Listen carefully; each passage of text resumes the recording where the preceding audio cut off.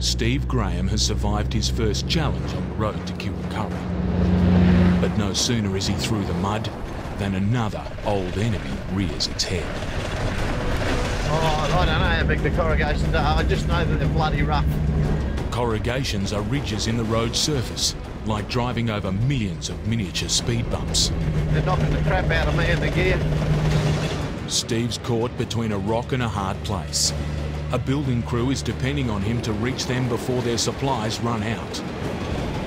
Push too hard and he could shake his freight to pieces. Every few kilometres, he has to stop and tighten the load. They don't pay me for dropping the freight out the back, they only pay me for delivering the freight, so I want to keep it on the truck.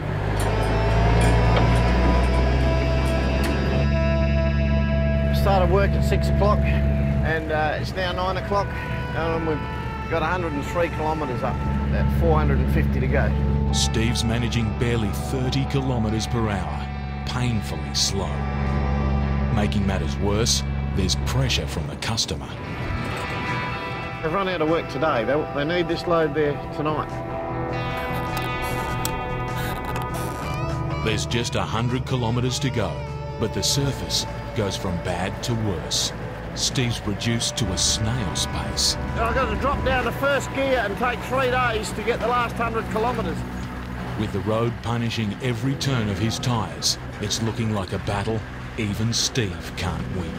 I'm now down to 5 kilometres between breaks to keep the freight on. I can't get the freight out here at this rate.